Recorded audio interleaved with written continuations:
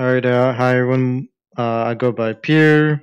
I'm gonna be going through the menus of this avatar and the features it has, and we'll just go through the basics such as go locomotion. You can just fake place face yourself if you don't have that. Reset, put yourself in poses, the classic e-boy pose and whatnot.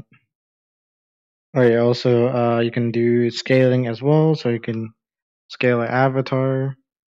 And once you select your scale, it says to reload your avatar. So what you do is you go back, go to OSC, disable, and then re-enable.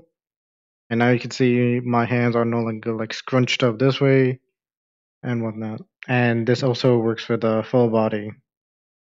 And yep. And then I will just put myself back to the height I was at. That's all there for you. And then the gimmicks on this avatar I put on here is a wireframe box, a mirror, and an anti-boop. And we start with the mirror first. So you can show up in a mirror only. So as you can see, I don't show up in a mirror anymore. Or you be just a vampire, just don't show up in the mirror. And then obviously go back to normal. And then we have the wireframe box, which you or anybody else can, which you or your friends can just grab or anything like that. So once that's done, and then we have a anti-boop contact system I put on here, and I brought my friend. It's mainly for those who don't like physical contact. So if my friend who tries to poke me, I poof. Just a basic, disappearing thing, and usually avoids phantom sense. I would say, since you can't actually see what's happening to you unless your imagination is that strong, then it doesn't do anything. And then this avatar comes with a lot of color changes, such as the white sweater, a white jacket, swap it around, and you can just hue shift this, blue eyes,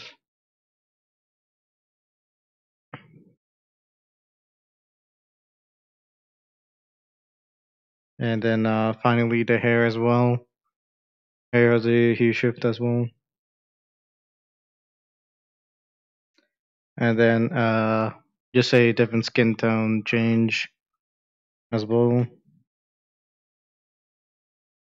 And then we have the sword that uses the VR Labs sword slash. So gotta give credit where credit's due. So you need to enable the slash effect to do the slash. So oh, so you can do makes different sounds every time you slash. And then if you have both the slash effect and the heavy, then it does a heavy slash.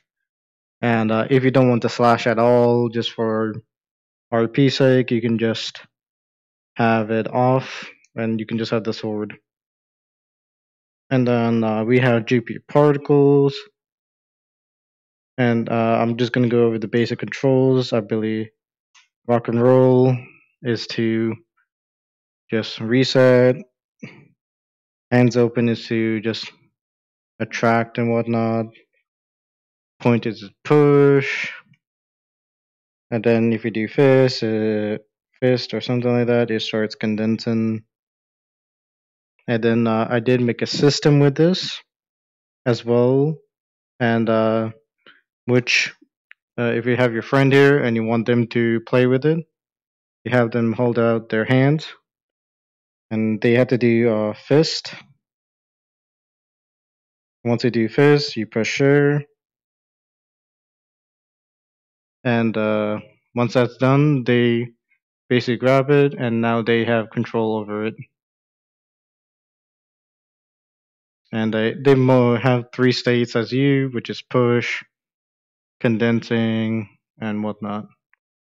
So that's pretty neat. And you can also change the size.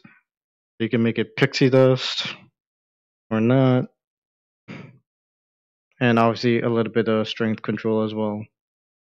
And as always, once they're done, using it, you just uncheck the share, and it will just absorb back into you.